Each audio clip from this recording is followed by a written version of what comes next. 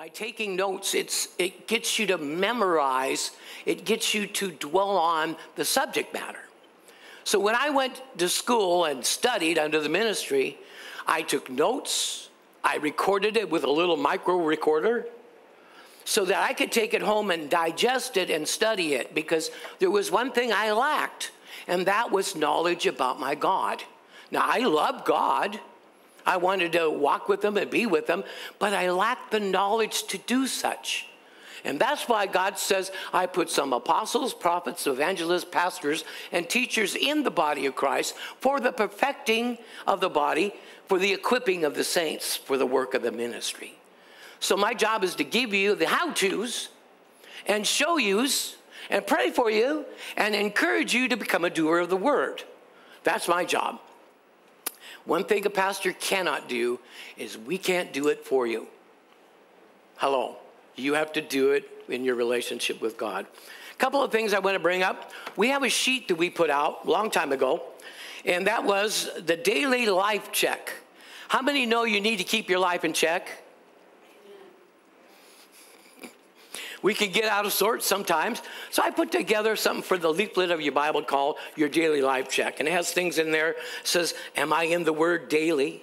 So you don't have to read a lot of the word, but you should read some daily. How many here take a medication for your daily life? Come on, maybe vitamins. And yet if you sometimes it's set up where if you miss some of those pills, you got to make up for it. Take the gospel every morning, just a little bit of the word, not a little pocket promise, but a little word so you can dwell on it. Why? The word of God is called a proverb. Everyone say proverb? You know what a proverb is? It's rule. It's a ruler. It's plumb, square. The word keeps us focused. So you want to start off in prayer and a little word every day so your day is focused. Who are you heading towards? God. Now here's where the problem comes. If you're heading to get the party done, God's not first. So you're going to have problems putting it together. But if you get up in the morning and you head to God, get a little word in you and say, Lord, I've got to do this party. I was asked to do it. Now you're going to let Jesus help you do it, and it's going to flow, and you'll have plenty of time to enjoy it. Have you ever done something where you wish you wouldn't have, but it usually comes out all right? We're going to give you all the answers to that in our lesson today. In fact, good morning. Amen. Welcome to the briefing. Let me read something to you. Did you ever ask the question, how do I keep from stumbling? How about the one, truly, how do I keep from making bad choices in my life? I'm sure we've all asked that. We are God's children. How many here believe you're God's child? Who lives in you? Yes. All right. So if he lives in you, let me tell you, he knows where you are going. He, in you, knows where you're going. We might not have the idea.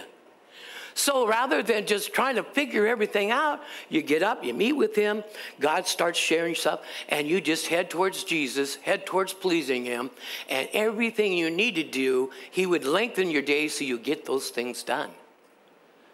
And no stress, no mess. Everyone say no stress. No stress and no mess. If God orders our feet, shows us how to do it, when to do it, and what to do when we're there, there's no stress, there's no mess. Let me tell you a story. Can I give you a little testimony? The lesson is pretty short today, so I want to give you a little testimony. Years ago when God was training us younger Christians, can you imagine me being a young Christian? All fervor and no wisdom. Exactly. And so, but God began to do things with us. For one, he began to teach us how to follow the leading of the Spirit. How to listen to God when he says, do this, don't say this. Go ahead and operate this, but in 2 days from now. If you're going to get detailed like this, and I'll explain why, it's going to take some training. God's going to have to train us to hear his voice properly, to know what he wants in our life, Can you say amen? How many know what he wants in our lives much better than what we want? Amen. And so back in the day, he would would always never be alone by me. I would have a friend. Now, I had a friend years ago, maybe, and I don't mind mentioning his name. He's a good brother. I haven't seen him in a while. I saw him about 3 years ago. He's a good brother, loves the Lord. His name was David. We'll leave the last name out. David was studying with me in the ministry, and I lived in a little chicken coop on Old Buckley Highway, and we would often sit in the field and discuss Scripture. And we would do all this kind of thing. Well, one day he said, I want to show you, I got a new girlfriend, Pastor Kerry. And so I said, I want to bring her over. Her name's Kathy. And so he brought her over, and we took them out to eat. Now, while we were doing this, I'm going to make it short, God began to tell us to do certain things. Hello? And he said, stop and pray over this area. We said, okay. Now, I know this is going to sound a little strange, but it's not really strange. Think about all the Old Testament believers, how God says, go here, don't do that, and he guided them. We're not any different, but we're in a better testament.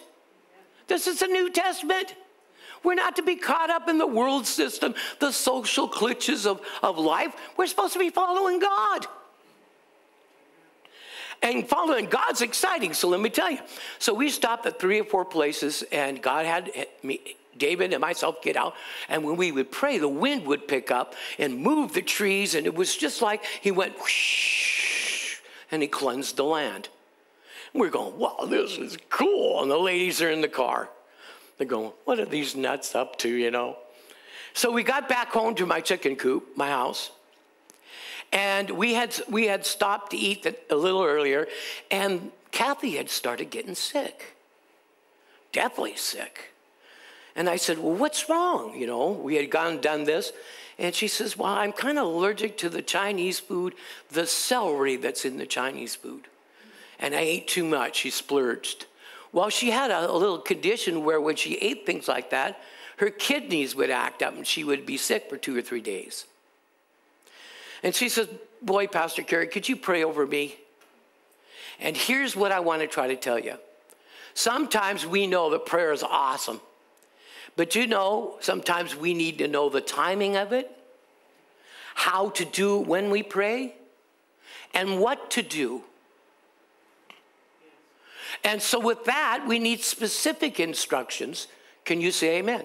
So here's what happened.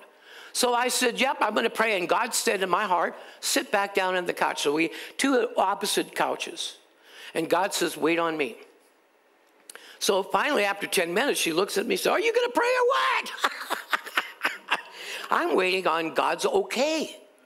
Now, I'm telling you this so that you can get a picture, okay? So finally, God says, okay, it's time. She got up, I got up, and I went to grab her hands. You know, reach out and grab her hands and pray for. I like to pray for people, sometimes touch, grab their hands when you're praying, you know. You probably do that. And as soon as I grabbed her hands, now listen, the entire house disappeared. She disappeared, and all I could see was her skeleton and 2 little demons hanging off her kidneys, sitting there like chipmunks. Now, did I ask for that to happen?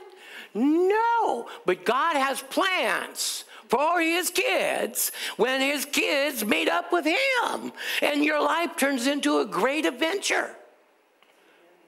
Man, I have so many testimonies that I bore you for probably 2 months, just the testimonies. And you say, well, how do you do that? You walk with Jesus every day and let him know you're open. Whatever you want to do with me, God. Do you think God's done with us? He started with Moses when he was 80. Smile up at me. Say, I'm special. God made me special. Despite myself. You see, because maybe you had a bad morning. Does the morning, being bad or good, rule the effect that you receive from God? Is the morning greater than he? There you go. So in other words, God has to recondition our thinking. So I'm just telling you a story. So when I prayed, I looked at those spirits. One thing about an evil spirit, they don't want you to see them. They don't want to be discovered. So I said, hey, I could see you. And they went, oh, leave us alone. And I could hear tandem. So I'd make a long story short. I commanded them bound. I commanded them to leave her body. They fell off and they backed out of my house. And then when I let go of her hands, you know what happened? She fell flat on the floor. Now the point I'm making is, sometimes we pray, but we just pray general things. Sometimes God wants us to get the specifics on how to. Okay, so that's what our lesson's on. Okay, so write this down if you can. The Bible gives us general guidance. You can read the Bible and get what to do, how to do it. You could see examples of people's faith. Come on, say amen. But the Bible oftentimes doesn't address you specifically. And I'll tell you exactly what we need. We read our Bible, we get the general idea, but we have been given the Holy Spirit. Say Holy Spirit. His job is to teach us on the specifics. You're going to pray? Here's how I want you to pray. Don't touch them. Just speak to them. Did Jesus pray the same way every time? What was he being? He was being led by the Spirit on the general counsel of the world, the Word, on how to do something specifically. One time he prayed for eyes. One time he spit on the ground, made clay. And then he says something really funny, Linda. He says, the works that I do shall you do also. Just come on here and let me spit and make some clay. Come here. Are you guys with me? Are you that serious? You can't see the fun in that? I can see Jesus, the creator of all things, spitting, making clay and saying, I'm going to turn this clay back into flesh. What is man made up of? Red clay. And God formed man out of the dust of the earth, or the red clay, called his name Adam, red clay. You're from the red clay. And he breathed the breath of life into him. All right, stick with me on this. Now, let me ask you, didn't Jesus say, pray that God lead you not into temptation? Didn't he say, Lord, deliver us from the evil one? God, every perfect gift, every good gift comes from whom? Now, does God change? I want you to get these truths. Does God change? No. Does God ever change? No. He's forever the same, yesterday, today, and forever. Yeah. So if he spoke it, he'll do it. If he promised it, he will bring it to what? Pass. Now, do you believe that? That's the key. If you have faith in that, the angels go to work to see that you get it.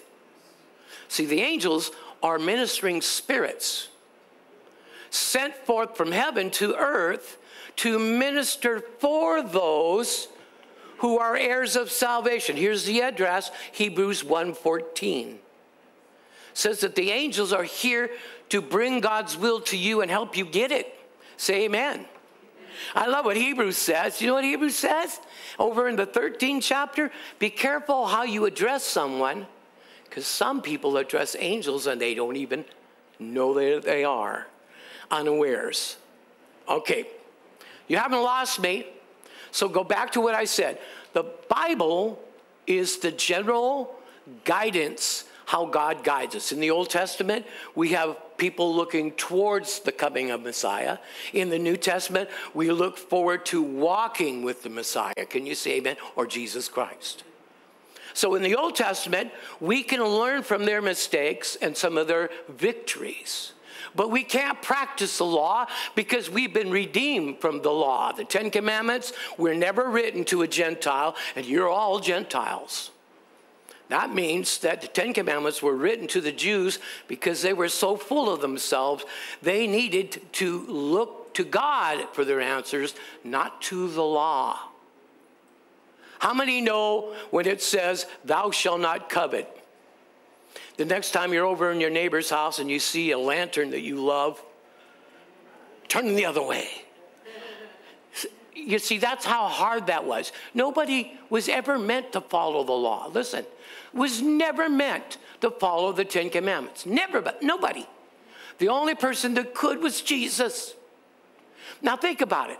If he fulfilled all the law and he canceled all the curse from the law and he says, come and live in me, because we have Jesus in us, we don't have to be concerned of the 10 Commandments because Jesus already fulfilled them. Amen.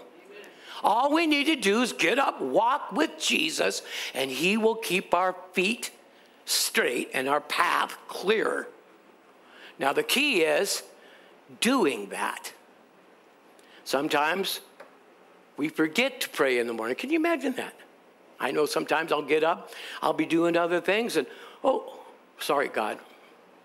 And after a while, it just becomes automatic. All right, say with me right here. How can we be guided by God? So let me give you some things. Write this down if you can. Number one, realize that God lives in you, so he guides you. Let him take control of your life. Folks, we're still in pretty much control of our life. And what I mean by that, not putting you down, is that before you even pray and ask God about it, you're doing it. And it doesn't come out good. And you go, God, how did that happen? He says, you could have stopped a minute and asked me. That's a heavy amen. So many people I've seen do things that have harmed them and hurt them, and all they needed to do is stop and pray and get God's mind on it. You got a neighbor who wants to move into your house, you better get God's mind on it. Come on. Someone wants to sell you a car, you better get God's mind on it. You understand how important that is? Oh, sure, it says for you to receive blessings generally, but God has specific ones just for you. They're all lined out for Chauncey and for Joe and for Kerry. You understand? Nobody else gets those. They're signed for you. You're his precious one. Remember, God doesn't treat us as a group per se. He treats us as an individual. Wonderfully and fearfully made. And he wants to relate to us on a one-to-one basis. Say amen. And the first time he starts doing that, you're going to feel very uncomfortable. God, I don't want you hanging around. All my friends are going to leave me. Bye. I had lots of grass friends, you know, when I had a stash of grass, you know, I didn't deal, but I used to buy pounds of marijuana with my credit card. We write it off as jewelry, you know, and some of you might be able to relate. And so when we get a pound in, we'd make brownies, and of course, my house would be filled with all of my friends. Yeah. We won't go very far on that, but I want to let you know the world will serve you lots of so-called goodies until you're hooked. And then Satan will rip it right out from under you. Hello? He'll promise you a rose garden, but he'll forget to tell you about the thorns. That's why we need to pray about our decisions. Say amen. So realize God's in you. So let him have control. 2, God placed a homing device when we got born again in every one of us. Say a homing device. In your phone, the new phones now has a tracker in it. Whether you shut your phone off or anything, there's a tracker in that phone. And it's there for your safety. Who knows what the Antichrist is going to do with it later on. You want to say, and when they advise you when you go up into the mountains, go out into the woods and you're going to be gone for a couple of days, you take a beacon, a tracker for you. You follow what I'm saying? Well, when you accept Jesus Christ as your Lord and Savior, you need to understand God lives in you. He put a homing device in here with him. This device, now listen to me, runs and operates to constantly turn you around when you're headed in the wrong direction. And it turns you around and gets you headed back towards God. Everybody has one. Now, you might have a son, you might have a friend who's gone away from the Lord, and they're trying to run their own life, and their life is just a mess, and it's miserable. They're not listening to the homing device. And you've always heard me teach that if you're going to grow in the Lord, you have to let go of the control so God can help you. Why, Pastor Kerry? Because we have a human will, and if we were unwilling to let God have something, he cannot have it. So if you hold part of your life back and you give him a partial of your life, now I'm just doing a happenstance here, then the parts that you don't give to God and subject to God are the parts that you're going to have the biggest trouble in. Satan always shoots holes in what you don't give God. You buy a new vehicle, put your hands on it, say, this is yours, Lord. Amen. Get a used vehicle. I got a prayer car over there. Amen. It runs in faith. Amen. And I have no complaints. We definitely got our $3,000 use out of it. It's wonderful. I just put my hands on it and say, God, make it run. Oh, Pastor Kerry, you're just a religious fanatic.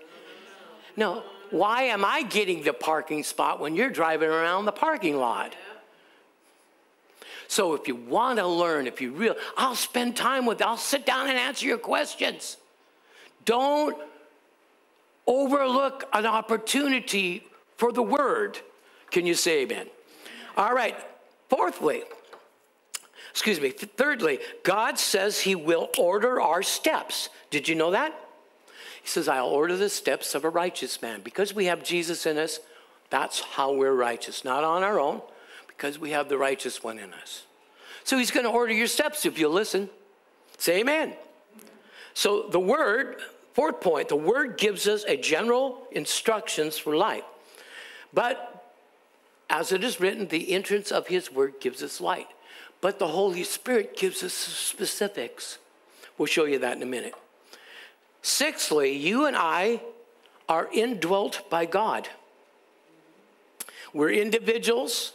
We need specific instructions in our life by God to get it done. How many know we all have a little different language? Yes. People who are truck drivers, because now Danny's a truck driver, we use that, and Ben back here, they have a language throughout the truck driving situation. Well, Christians have languages too. We have a language. For example, do you know what redemption means? That's part of your language. It means purchased. You're redeemed. So God purchased you. You're not your own, the Bible says. You belong to God. So if we're not our own, why are we making God's decisions for him? Smile up at me. We all do it. So the fun part of it is having you and God walking together as he shows our weaknesses to him, and he laughs and he helps strengthen us, and suddenly we become whole. We get yoked to God, and God begins to teach us his way of walking and existing. And it is tremendously full of excitement. I mean, when the first day that I met Jesus, he blew my mind. I went as a skeptic to go to this Bible study, and God showed up. Aren't you glad when God shows up? You brought him, and you brought him, and you brought him, and now we corporately gather together. When one or two or three are gathered in my name, one can put 1,000 to flight, two can put, and then a compounding power. The more people we can get in here worshiping and getting under the word, the more power of God is resident. Can you say amen? And then sixthly, so there must be a mixture. Now listen, here's the problem. Remember in school, remember they taught you about the Dark Ages? Do you know what caused the Dark Ages? Do you? They turned their backs on God and stopped printing the word. They took the Bible and put it into a Catholic monasteries and hid it from the public. When you hide the word from people, they don't see the light. And so Satan rolled in the Dark Ages, and you can see all kinds of plagues and everything. It's right there in history. Then came the Renaissance. Everyone say Renaissance? That's when they started printing the Bible again, and people could read it. Here's what I'm trying to say. The Holy Spirit needs the Word to work with. The Holy Spirit doesn't make things work. He needs us as Christians to get in the Word so the Spirit can work with the Word that is in us, and we can evolve or be transformed into who we're supposed to be. Say amen. But the Holy Spirit, for young Christians, if we can't get you in the Word, if we can't get you in the Word, you're going to get reasoned with by God, and God will have to reason with you. How many here know that the reasoning facility is not always running good? You're thinking. Come on. So if we have the Word, He brings us out of ourselves by the Word of God. James chapter 1, verse 21. All right, listen to me now. Proverbs chapter 4, please go there. Look at verse 10 through 13. Proverbs chapter 4, 10 through 13. And again, every sermon that I do has outlines. So if you want an outline, you request for one, okay? Plus, I have a stack of outlines for you guys back there. I dug them out today. All right, so listen what it says. Hear, my son, and receive my sayings. What? Did Jesus walk around always saying, those with ears, let them what? Hear. Why is hearing so important? We're going to get to it. Hear, my son, and receive my sayings, and the years of your life will be many. I just told you. If you're not a listener, short life. Listeners get it. Amen? That's why people talking in church always kind of bugs me. You know? Let's go on. Not that you can't talk at church. All right, so listen, all right? And he says, I have taught you in the way of wisdom. I have led you in right paths. Now, if you want to know what kind of God wisdom he has, it's in James, 3rd chapter. It says the wisdom from above is this way. The wisdom that's from the earth is this way. Gives us a vision of our flesh, the way it operates, and our heart with God, the way it should operate. Can you say amen? The wisdom from above is first peaceable, easy to be approached. You can correct it. People aren't so pridefully stubborn you can't tell them a thing or two. How about those moms? How about those kids that are always telling you, I know, and you know they have no clue. I have adults do that to me. And I'm looking at them, and it's like their shirt's on backwards and their tie's all crooked. And I say, I know. All right, let's get on. All right, so listen to the rest of this. And when you walk, after you receive my sayings, your years will increase. Okay? And you receive my wisdom. When you walk, your steps will be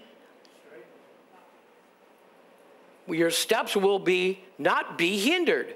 And when you run, you shall not stumble. How many like that? You go to the doctor when you're older, what's the first thing they say to you? Have you stumbled? Did you fall today? What? Are you making a bet? I have that thinking, you know. I used to be called a smart aleck, and thank God I've been redeemed. But I have this thinking that's sharp, and when somebody says something dumb, I can pick up on it right away, and I have to, by the Spirit, keep from saying anything. All right, so let's go on. And it says, I love it, when you walk, your steps you will not be hindered, and when you run, you will not stumble. Take firm hold of instructions. Do not let it go. Keep her. She is your life. So the moment you stop learning, you die. And that's what happens to Christians. We get to a point where we got it down. And next thing you know, you're crawling through the field somewhere, and you're going, what happened? You took the glory away from God's helping us. Whenever we take the glory from God, then we get to eat our own glory. Or should I say garbage? Anyway, let's move right on. Couple of points. How to receive the best guidance as a Christian? Number one, we need to be a humble listener. I'll write that down. Humble listener. Number two, there are two kinds of wisdom, a heavenly wisdom and an earthly wisdom. One is of the world and of the flesh. The other is of God and of the Spirit. It's perfect. God's wisdom in you is perfect. Listen to it. Thirdly, God always leads us on the right path. So maybe you were told, well, God's allowing this in your life because you've been a bad person or because he wants to teach you something. That's a lie from hell. Why? God's living in you. Doesn't he know where he's going? We've taken these religious excuses and we moved them out of the Old Testament and put them in the New. Well, God's sending us through the mud and he's sending us through the flood and we're all going to have some crud. One pastor, I can't even tell you who he is because he's so well known, told me, and I told him he was wrong. He says, I'm either going into a problem, I just came from a problem, or I'm going to be in another problem here soon. I said, why aren't you coming from a blessing, going into a blessing, and you're going to receive a blessing soon? Why are you looking at half full glasses? Why are you staring at the world? What's one of the things that's our theme here? Eyes off the world. Eyes off of people. This election should have never affected you like it did. And eyes off yourself. You ask God to help work on that, and the rest will fall in order. Hello?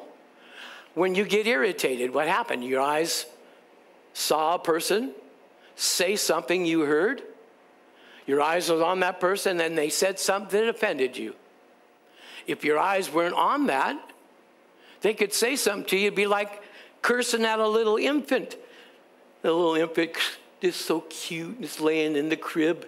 And you go, man, you're ugly. And the little infant just pays no mind, just getting all caught up. And that's what the Bible says. When we do mischief, let us be as an innocent child and not get caught up in the entanglements of weird human behavior.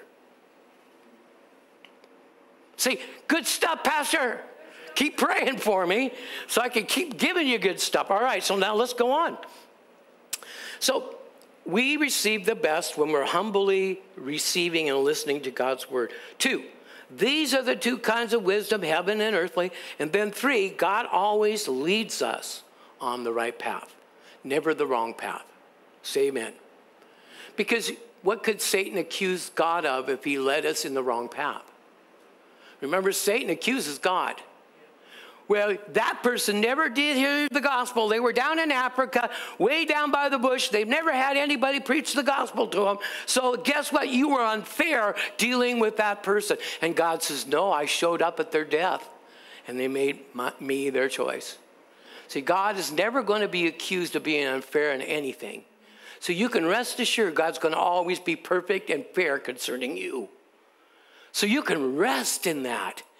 You can relax in that. God doesn't get up one day and be crabby. You're looking at the Old Testament.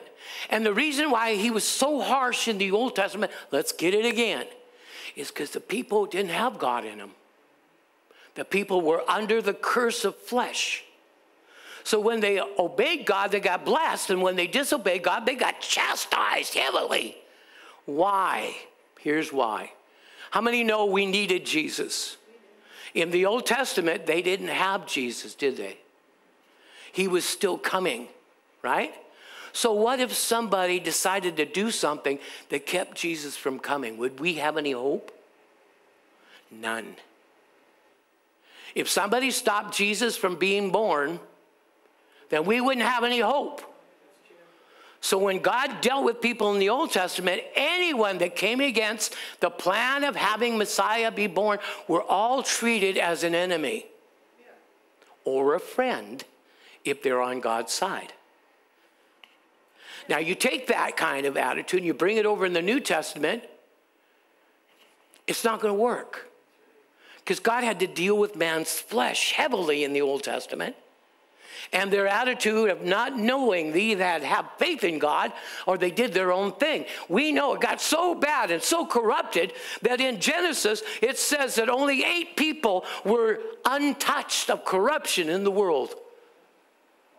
Now, where do we come off thinking that if we don't get in the Word, we don't start off in prayer, and we get out of those dumb religious churches that teach you Sunday school sermons? Be a nice person and go through these 4 steps. You ever heard that? Now, folks, I'm not on my bandwagon. I'm not against any church. Anybody that preaches the gospel, amen. I don't care. But some of these churches, they're not giving out the gospel anymore. It's psychology. Do this, and do this, and God will do this. How am I going to do that if I can't do that and can't do that? I tell you, you can't do that. Those lovely little points that you should be doing, won't be able to do one of them without God helping you. And that's what they're leaving out. They're saying, take this, and do these steps. Yeah, but they're leaving out God helping us. You can't leave out the power to the furnace. No get warmy. All right? So we forget Satan's a master at pulling the power unit away from us and getting us to be religious in our practice. Hello? Religious people killed Jesus because he didn't match what they thought was right. You see, a religious person, we learned this, and hey, come Wednesday nights, we're teaching the book of Romans. But we found out that religious people, all they can do is judge and compare. You're not like the first church. You better go home and get circumcised. Then you could be a real Christian. That's some of the stuff that we're teaching.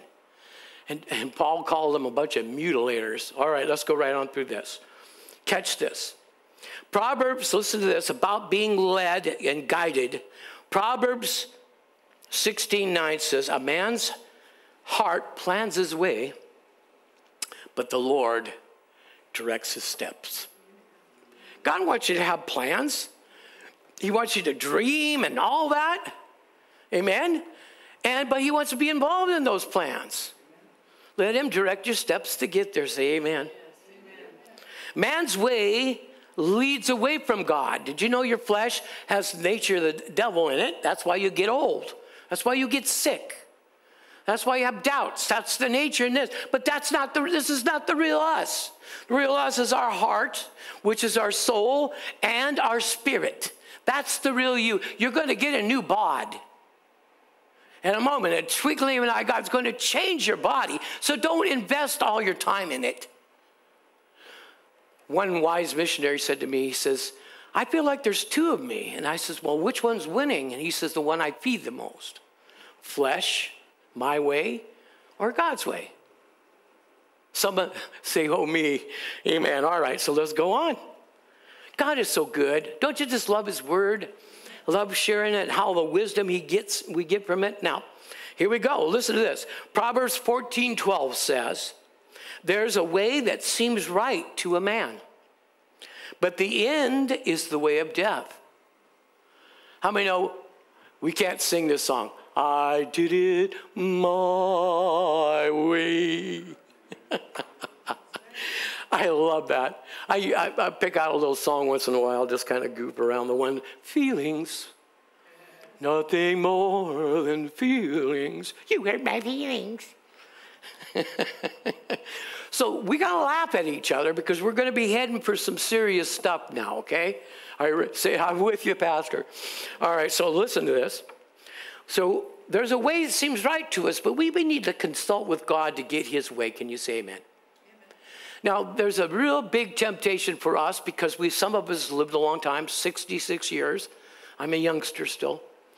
But all those past things, there were some good things in my past and some bad things in my past. There's a great temptation for some of us to take what we learned that were good in our past and apply it in our present day situation. Don't do that. Because this is a day you've never passed through before with Jesus. You need his wisdom, not past things that worked for you. All I did before is just ignore it. It will go away. Earthly wisdom. All right, so we got the point. You guys are so smart. You're so wonderful. I could stop right now. We could just celebrate and have church, but I got a couple more things to give you. Listen to this. Psalms 119, verse 133. This tells us, direct my steps, Lord, by your word. See, the word is the general step ordering, but the Spirit of God gives us the specifics. Hello. Don't step on the cat. Just around the corner there. Okay. Couple of points. That's why God gave us his word, so we can have a general idea what is good and is acceptable and his perfect will of God is. Amen. When you're first saved, you find out everything is wonderful. And then you go about 2 or 3 months and then you find out what happened. Now you're beginning to find out you got to grow in God. Diapers aren't going to make it when you're a 3-year-old in kindergarten. Hello? And what's worse, when you got a 40-year-old man that's still wearing diapers, still getting upset over little things. You got to just have, compassion on people like that. Don't interact. Somebody's just an irritant, and you bring them in, they're just irritated about everything. Don't engage the irritant. Just love. Because love is a drug to a person that's an irritant. Because the reason why usually we're irritable is because we don't feel love. So be a love pill to the irritated person. Can you say amen? Don't engage in an argument. Now, I don't know about you, but, getting in an argument just briefly will change the atmosphere of your house, of the room. So you, because you're wise and you have God on you, when somebody wants to tell you a thing or two, you just smile at them and don't engage what they say. Just simply love them. Now, did Jesus do something like that? You better believe that's how he dealt with it. The only time you see him angry is when the religious people started merchandising the gospel. Right, Alan? Man, he got the whip out, snapped it a few times. All right. So God guides us by his word, but we need specific guidance. Say amen. The word is the fuel for a strong walk. Okay? It shows us the good and the acceptable will of God. Fourthly, the word, when we hear it and do it, it becomes a rock of the foundation of our feet. They cannot be moved. But you got to hear what it says, and then you got to practice it. Doesn't mean you have to hit it right on. But if it says to love your enemies, and you go, oh God, how am I going to do that? Here's how. Don't love them in your own strength. Let God love them through your heart. When Jesus says turn the cheek, he was talking about when you guys get saved, when you turn the other cheek, God steps in. But if you're willing to fight right off the bat, you're going to lose. How many know that when people argue, nobody wins? And when people get in a fisticuffs, everybody gets hurt. Satan's a master at messing with us. But see, you got the King of Kings and Lord of Lords in your heart, and you need to tap the source. All right, moving right along. In order for us to be guided properly, we need to place God first in our heart. Everyone say God goes first. Now, I know we all agree with that. But do you actually put him first? Now, I'm not asking you to condemn yourself or to feel bad, because we all slip up. What I'm trying to say is when we purposely choose to put God first, God gives us that grace to do that very thing, and he puts a polish on us that makes us stand out. Hello? Because we're putting him first, not ourselves. And you look at the Heavenly Father, and he looks down. We're going to use you, Denise. Is that okay? He looks down at Denise, and he says, she's putting my son first in her life. Lord, just bless the socks right off of her. You get it? Now, you might say, well, God's not a big Santa Claus. Well, no, silly. But who's the ones hurting? Is there a war in heaven? It's keeping God busy? My dad used to say, I don't want to bother God with the little things, until he started, and God started answering every one of them. This old way of thinking will limit your new way of living.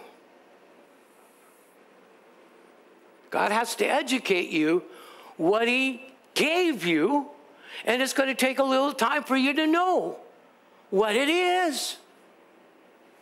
I love knowing. First time God sent me out on a mission, I knew nothing. But I can tell you there was 15 direct divine miracles that happened to me on that little journey to go fight a forest fire in Colville. When I was a baby Christian, I was 6 months old in the Lord. We had miracles. People got healed. Blind eye opened. People got rededicated to the Lord, and I was just a bumbling doop-doop. Didn't know much what I was doing, but I simply obeyed God. Now, I want to know that I'm not bragging. This is not anything to do with bragging. God's just looking for somebody that wants to be his friend and walk with him. All right, let's move on. So place God first. Listen to this. Proverbs 3:5-8 says, trust in the Lord with all your heart and lean not to your own understanding. In all that you do, in all your ways, acknowledge him, and he will direct your paths. Listen, trust in the Lord is different than having faith in God. Did you know? Because see, when I first began to approach God, I approached him in faith. But after a while, when I learned to walk with him, now I trust him on everything. And I'm not trying to believe. No, I just trust. Trust is something that God builds in you through a period of relationship where you settle down and you trust the Lord. Daniel in the lion's den. King says, I'm sorry, you're going to be lion's food. And Daniel says, fear not, O king. God delivers me, fine. If he doesn't choose to deliver me, I know God's handling it. And he pulled up a lion and went to sleep. What was that? He was trusting God. Why? God had worked with him all through the captivity and everything. Never let him down. God's never let you down either. Amen. So if somebody wants to toss you in the lion's den, you say, woo, this is going to be a good adventure. Thank you, Jesus. Is that the way you look at it? That's the way we should look at it. There isn't nothing in this earth going to keep you from your relationship with God unless you allow it. And frankly, you're just too caught up in God to let that happen. Amen. Say amen, somebody. Amen. Woo! Now I'm just getting fired up. Now look at this. Trust in the Lord with all your heart and lean not to your own ability to reason things out, your own understanding. In your own ways, throughout the day, acknowledge God is there with you. Hey, God, I just whacked my hand with a thing, and oh, Lord, isn't that something? Look at how crooked I made that. And you start talking to the Lord, changing all through the day. Why? He lives in you. He dwells with you. He's for you. And guess what? You're in him. Yes. How can you lose? Because Satan reasons with the unrenewed mind and tells you you're a loser. Shows you a few negative things. Oh, you get mad at your children today. You see? And he starts this little, my sheep will hear my voice, and the voice of a stranger they will not follow. Amen. So let's get you used to God so well that if somebody speaks on behalf of God, but it doesn't line up with God, you can simply say, you're in error. And just kind of chuckle it and not worry about something like that. There's a whole bunch of prophets on the radio and all kinds of things telling you the United States is going to go through this and bombs are going to be flying and all that kind of stuff. Where do you think that confusion might come from? Well-meaning people trying to interpret things that they shouldn't on behalf of God, and most of them are completely wrong. And if you put your faith in all that, you're going to get all that mixed up, jumble up. You might even move over to Eastern Washington because you think a flood's going to wipe out Western Washington. You see, silly, crazy, whacked out things that are not biblical nor guided by the Spirit. God wants to personally walk with you because you're a king and a queen in his eyes. Not because you did it your own. It's because you surrendered to him and he's making you that. The Bible says he's King of kings and he's Lord of lords. So guess what? In the end, the millennial reign, no more Democrats, no more Republicans. Hello? It's going to be Jesus only reigning for 1,000 years.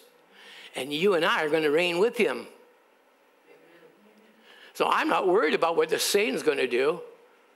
Aren't you concerned about this? And aren't you well, yeah, I'm concerned, but guess what? I follow the captain of my salvation. I follow the one who's made my life worth living, and I thank God that he's never going to leave me alone. Amen. I don't have to ever worry about him leaving and forsaking me, no matter what I see with my eyes. Hey, folks, you're concerned about COVID? You have authority over it. Bind it up, cast it away. Yes. Doesn't mean you can run out and be stupid. But if you're going somewhere and you want freedom, you don't want to be concerned about it, ask the Lord in. He knows how to keep stuff off you. My goodness. I think sometimes we face a crisis and we forget about some of the basic things. Next time you want to eat a plate of food at my house, use a fork and not your hands. Why do you come up with things like that? Because in the flesh, we'd use our hands, but in the spirit, we'll do what's right. Can you say amen? All right, almost done with you. All right. I like to try to keep it right about 11:30 if we can, because some of us schedules is like, God, we're going to schedule you in today. No, Sundays, don't schedule nothing. On Saturday nights, don't go to late parties and stuff. No, you're going to sit in the presence of God, take communion, and you smell like a brewery. People just don't. Come on now. You know what's scary about me? Is I have to share this stuff with you. Whew. I want lots of friends. Amen. Let's go on. You don't see the humor in that. God help you. All right, so catch this. So we learn to trust in the Lord. We don't lean to our own understanding. We need God's understanding. Can you say amen? Thirdly, in all our ways, we're to acknowledge him. Interact with the Lord is what it's saying. Interact. Hey, God, good morning. You're interacting. Hey, Lord, come sit with me for breakfast. Today I had breakfast with the Lord. Little 2-ounce steak, 2 eggs, and a jelly toast. And God and I ate it. You go, oh, that's so fun. Hey, God loves me. That's right. He considers me worth enough for him to come live in me. Amen. You too. Amen. Treat him that way. Yeah. Stop walking around like you're a separate individual. Have I made you think today? Yes. This sermon came directly from God. I don't think these things up. I said, God, what do you want me to teach the congregation? And he starts laying it out. I said, you sure you don't want me to talk about something else? Of course not. All right, so let's go on. So finally, if we acknowledge him throughout the day, then we're in a position where God says, today, don't take that path to the store. Take this path. See, specifics. Don't take your car, take your truck. Why would I take my truck, Lord? Because we're going to pick up a great big, huge baptismal. You see, you never know. You start making these choices for God, and we might miss some of the wonderful things he wants to add to us. So what I'm trying to say is everything God involves with you is always going to benefit you and always build you up. So if he asks you to do something that's a little different, it's, Lord, that doesn't make quite sense. Well, he can see beyond what you can see, and he might know that it will make sense. And then when it happens, you go, I'm glad I brought the truck. We want those things to happen to us all the time. How many here want those things to happen? Yeah. Then in the morning when you pray, say, God, it's an adventure. Please, let's be on an adventure together. Open my eyes, show me things, and let me become obedient to you. I need your help, God. Thank you in Jesus' name. Right? Go with me to John, please. The Holy Spirit gives us the what, the when, and the where of our daily life. John 16, please, verses 12 through 15. Read along with me.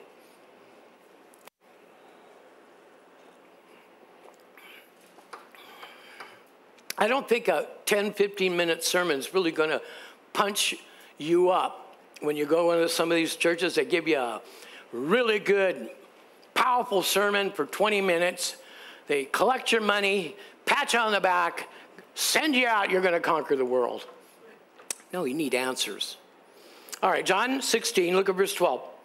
I still have many things, Jesus is talking, many things to say to you disciples, but you cannot bear them now. However, when the Holy Spirit, the Spirit of truth has come, he will, now listen, this is the Spirit's job, guide you into all truth. So when you say, Father, I need to know more about your love, sit down and let the Holy Spirit take you in and show you love. He'll walk you through your day, showing you what love can do. That's how he does it. Lord, I don't want to get angry so easily anymore. The Holy Spirit will then sit down in the Lord, and I don't mean literally, physically sit down, because he might ask you to get up and walk somewhere. But you're sitting down as a rest and letting God take the forefront, take the lead. And then the Holy Spirit guides you into that truth of the Word and rubs it in you in such a way it becomes a part of your life. That's what the Holy Spirit's for. That's why Satan doesn't want you to move in the Spirit. Oh, you gotta watch out for that stuff. Sure you do. It'll make you a champion. Let's go on. Listen. He will guide you into all truth. However, when the Spirit of God comes, he will guide you into all truth, and he will not speak on his own authority. I, the Holy Spirit, saith. No. But whatever he hears from God, he will speak, and he will tell you things to come. The Holy Spirit's job is to show you what's in tomorrow. Hello? Not the prophet down the street. Holy Spirit's job is to show you what's involved in the rest of your day and what your day tomorrow is. And sufficient in the day is the evil thereof. So let the Lord show you what he has for you in that day and ignore the rest. Can you say amen? Because many things that the enemy does, listen to me carefully, are distractions. Isn't it amazing when the pastor's about ready to say something, a baby cries and everybody turns their head? Hello?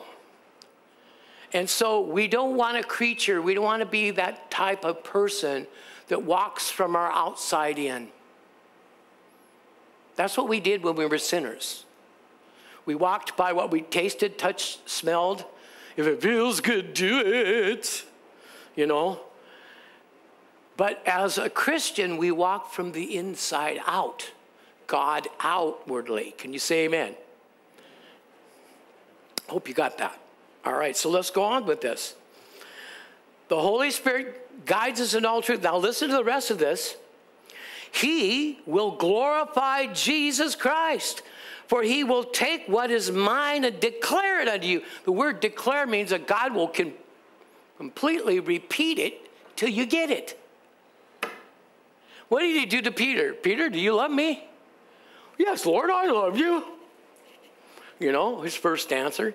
And he says, Peter, feed my sheep. And he says, Peter, do you really love me? Oh, Lord, you know, I love you. He's just making excuses. That's why when God asked him the third time, he got upset. He says, Peter, are you kidding me? You're here fishing and you're doing your own thing. Do you really love me? He got angry. Yes, Lord, I love you. And he says, feed my lambs. Why do we get angry? because we're too much in control. Moving right on. Okay. So you guys still love me? Stretch your hands forward and ask God to bless me. Okay. All right. So my next, finally, second to last point, ask God about everything. Look at your neighbor and say, ask God about everything. Ask God about everything. You going to buy a new car? Going to marry a husband? You better ask God. Husband, you going to marry a wife? You going to invest in Bitcoin? You probably don't even know what that is. Ask God. That's a coin. It's all electronic. There's no money back, and then it's all a gamble. God told me this. I'm going to share it with you. How many's ever been to Vegas? How about Reno? Any of those places? And when you go, you usually, not always, I didn't. My wife, we went just because we've never gone. We went and we took our granddaughter and we played on all of the circus toys and all that. And we had a great time. We didn't go in and gamble. We ate the food and played with the toys. But it's pretty boring if you don't gamble, okay? I asked the Lord, what kind of an example that I can give as a pastor to explain the world system, the system of the world? And God told me, he says, you ever played cards and gambled? You ever played the, one-armed bandit? They go on what? Look, you're going to win some and you're going to what? That's the world system. You launch out, you haven't got God guiding you, and you win some, and Satan says, yeah, I'll show you how to do that more. And he leads you down the proverbial path. Or he says, you're going to lose something. And people end up committing suicide because all their hope is on themselves and on what life brings them, and they forgot there was a living God. That's why God wants you and I sharing our faith with others and learning how to lead somebody through to the new birth experience, through the sinner's prayer of salvation. If you don't know how to do that, you're missing out one of the most primary things you need to know. Philippians 4, everyone say, I got it. 6 through 7. Now, if you're going to do something, before you do it, pray, right? I had a guy, wonderful guy. I had a person come in, and they stayed here for a little over a year. They stole us blind. They stole $1,000 of our equipment, all that. This is a military family, and they just literally tore this place up. And that's where I met some of you, in this shambles of what we had left. And the sad thing about those kind of things is that it puts you in I couldn't sleep at nights. I had to stay up and make sure these people weren't ripping me blind. Cops, people in the back would call me and say, hey, you're whatever this guy is, hopping the fence and bringing girls in the back. And I'm going, oh, God, help me. Of course, none of us has ever suffered any of those things. You know what I mean? Your church, you're dealing with people. Well, God begins to show you what to yield to and what not. If I should have prayed and said, God, should I really open my heart to this couple? Oh, they looked apart.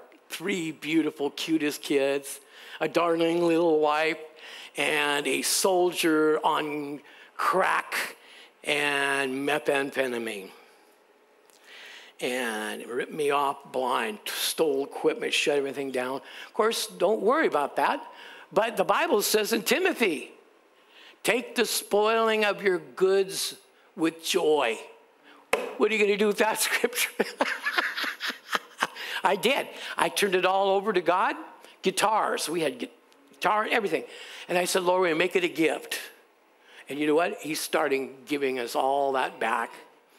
You see, you can get all upset about it and then enter into the mess. Or you can be led by the Lord, and I should have prayed about it. And I know we could all go back in the areas of our life and say, man, I can remember that time. I just should have prayed about it. But we can't change that. But listen to what it says. Be anxious for nothing. Say, don't worry about a thing. Don't you worry about a thing. Right? So be anxious for nothing, but in everything by prayer.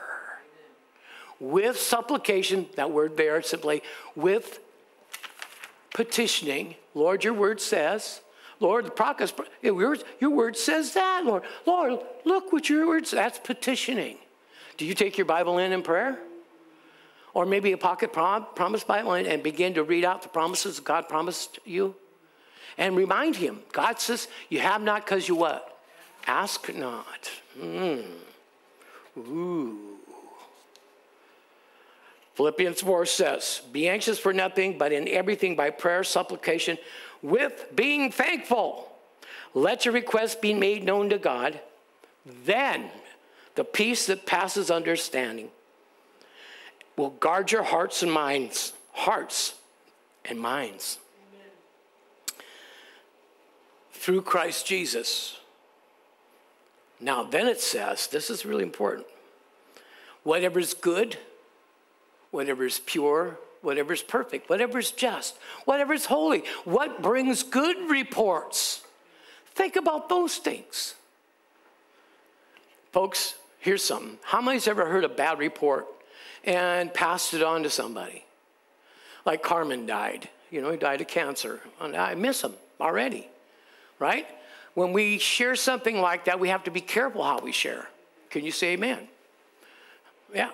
Because it could be in a negative fashion. All right. We don't want to do that. Finally, learn to live and walk in the Spirit. Everyone say, learn to live and walk in the Spirit. Okay, folks, it's not as hard as it sounds. To walk in the Spirit means to be innocent like a child. The only way you can do that is you get up in the morning and you address God and you spend a little time with God. When you do that, the inner man rises up to the occasion while the outer man, the flesh that causes us problem, shuts down. God quiets our mind, encourages our spirit, and he says, now, when you leave here, you'll be walking in the spirit realm. Satan can't touch you. Think about it. Can Satan go into the throne room anytime he wants? He was thrown out. Can Satan go into your prayer closet anytime he wants? No, God won't let him. But why is it we pray privately and then we brag publicly of what we prayed about? That's how Satan catches wind. You're praying about your kids? Be quiet about it. Get people that can really pray with you about it. And then every time that the children are mentioned, say, thank God they're on their way. Amen. Thank God they're on their way. And don't get in long conversations that's something you already prayed about and that you are undoing what you prayed about through a conversation of a lack of wisdom. Why continually talk the problem if you gave it to God? People for healing, I tell them. I say, do you want to be healed? And they said, I certainly hope so. I said, you can't get healed then. Because you're hoping to be healed. Go home, study some scriptures on healing, come back, and let's get you healed. See the difference? So, I just want to let you know, my pastor was so gracious with me and 30 others like me. And every one of them are still in the ministry today, very successful. Because he took the time to give us what we needed, not just religious teaching. Say amen. So here's a couple points I want you to realize. If we trust the Lord, we need to always, anything that causes us a little worry, cast it over on the Lord as quick as you can. It's yours, Lord. Don't hold on to it. Say amen. If we don't seek God and his wisdom, we're liable to act on what we know. And it might not be enough. Say amen. Come on. And then thirdly, remember, we have not because we ask not. God wants you to bug him till he can't sleep. He never does anyway. You got a long list of need? Don't pick the 4 favorite ones and say, well, I won't bother God with the rest. Just go down the list and say, God, I need help. Then believe you received it, put the list off somewhere, and don't keep praying for the same things over and over again. Like, for example, the Bible says ask and keep on asking. So if you ask for a shield and the shield shows up, you don't ask for a shield. You ask for something more. So the ask and keep on asking, and you shall receive and keep on receiving, means that you keep advancing your asking because you have such great need. You are not perfect. God is. Ask, ask, ask, ask. Help, help, help, help, until you are finally so flooded. You can be like Moses and say, God, turn it off. No. And you think about that. Your head right there, when I did that, your head's gone, yeah, you know why I bother God. When it just starts making the excuses. Let me tell you something about your head. How many's ever heard your voice talk to you? How many's ever heard your voice? And if you ever hear your voice talk to you in a negative fashion, listen, it's not your voice, it's Satan using it in your head. That's what happened when Adam and Eve had their eyes open when they ate of the tree. Satan can now suggest things in the minds of human beings. Look at Cain killing his brother. So if you got a bird flying over your head named Lucifer, you don't want him pooping in your head. So you don't want to entertain any thought, whether it's your voice or not, that says anything that's anti-gospel. You'll never amount to anything. You're always failing at that. You ever heard your voice say something like that? That's not you. That's Satan using your voice. Tell him to shut up. In Jesus' name, Satan, shut up. Now, you can do a lot less than that, but I'm amidst people who probably agree with me 100%. Now, listen. Galatians 5, verse 16 through 18 says, this I say, walk in the Spirit, or walk from the inside out, and you will not fulfill the little crabby nastiness of your desiring your flesh.